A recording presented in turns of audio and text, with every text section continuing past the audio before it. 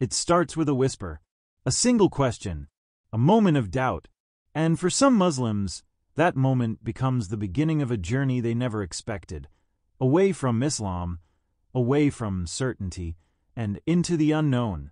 In neuroscience, doubt isn't just a thought, it's a signal. The brain's anterior cingulate cortex lights up when we detect conflict between belief and evidence. It's the same region activated when something doesn't feel right.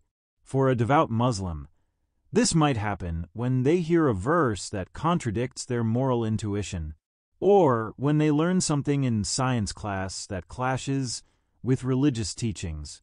That single moment of cognitive dissonance can trigger a cascade. Psychologists call it the belief disconfirmation paradigm.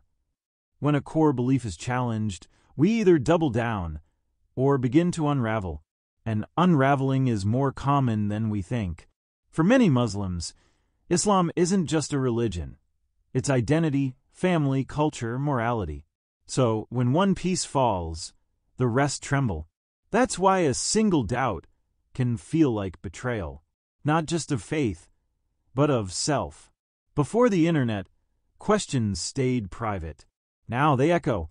Reddit threads, YouTube videos, TikTok creators. Millions of voices asking the same things. Why is apostasy punished? Why are women treated differently? Why does God need worship? And here's the twist. The algorithm doesn't just show you answers.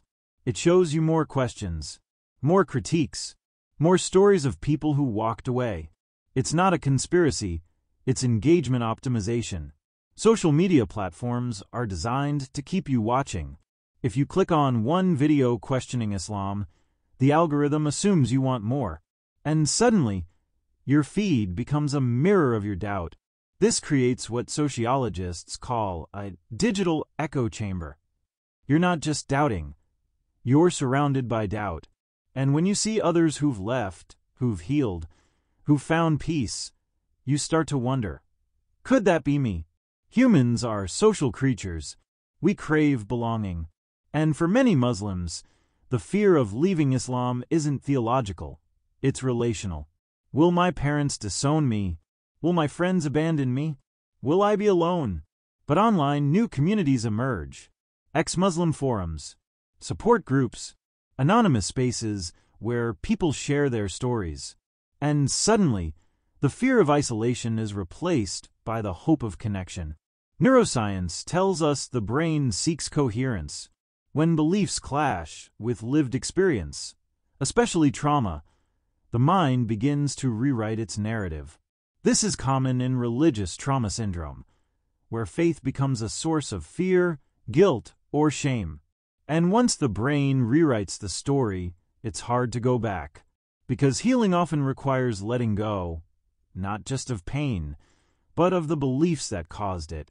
So why does one doubt matter? Because belief isn't built on logic alone, it's built on trust. And when that trust breaks, even slightly, the foundation cracks. For some, the crack heals. For others, it shatters. And in that shattering, they find something unexpected. Freedom, not from morality or meaning, but from fear. Leaving Islam doesn't mean losing everything. It means rebuilding, rethinking, reclaiming. And for those who've walked this path, you are not broken. You are brave. One doubt can change everything. But sometimes, everything needs to change.